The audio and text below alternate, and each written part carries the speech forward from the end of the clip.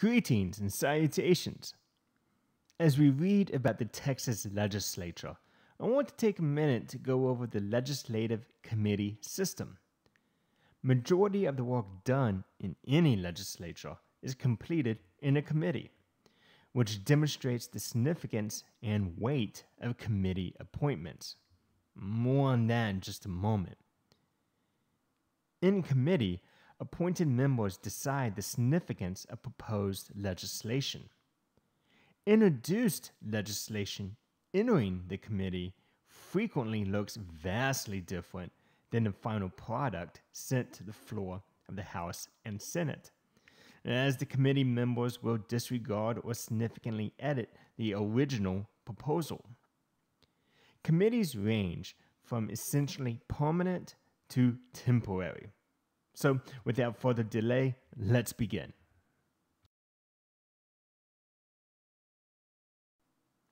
The first type of committee we will dive into is a standing committee, which are basically permanent.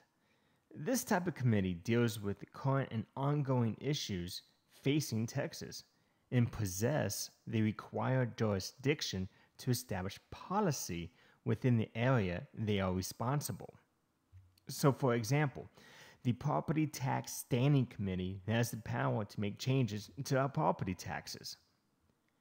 You may recall that Texas is a very diverse state that faces issues ranging from agriculture, business, to education and health.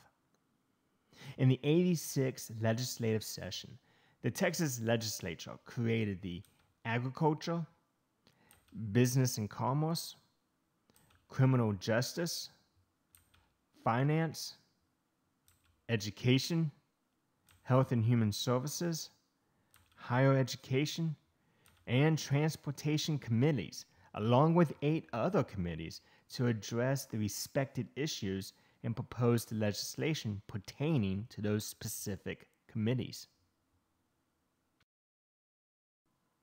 The second type of committee we should become familiar with are select committees, also known as special committees.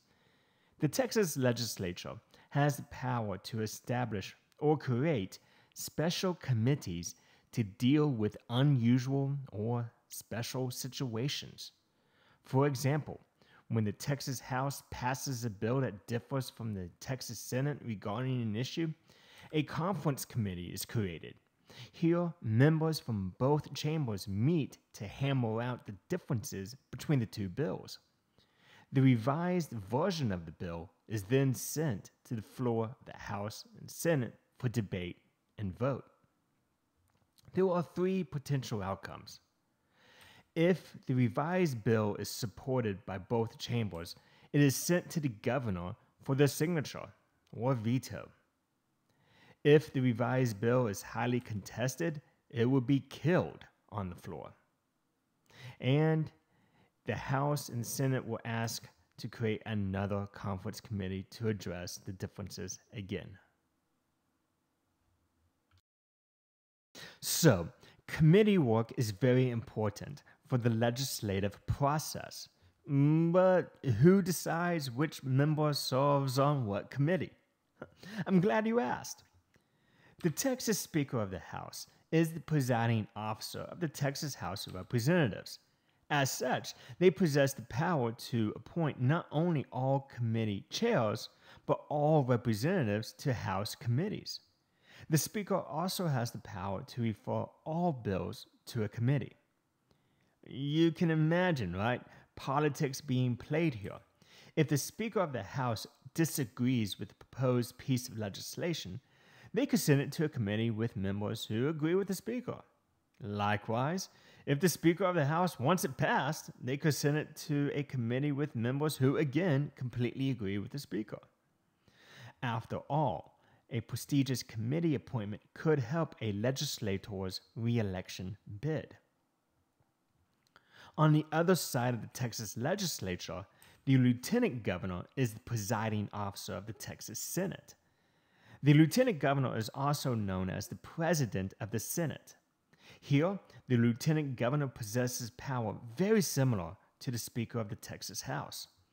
So, regarding committees, the lieutenant governor can appoint not only all committee chairs, but all senators to Senate committees. The lieutenant governor also has the power to refer all bills to a committee. Like I said, very similar powers to the Speaker of the Texas House. With the power to appoint committee members and referring bills to committees, this is why the most powerful positions in Texas politics are the lieutenant governor and the Speaker of the Texas House. Indeed, committee work is important to the legislative process. While most bills are killed in committees, the legislative process allows adequate time for debate and full consideration. The ability to appoint committee members is a significant power that the Texas Speaker of the House and the Lieutenant Governor possesses. But we can also see how politics can interfere with the overall legislative process.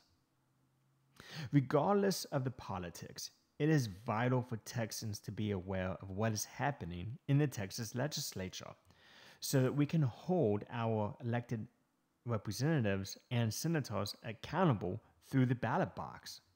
After all, the overall power comes from us, the people. This concludes the chapter of video.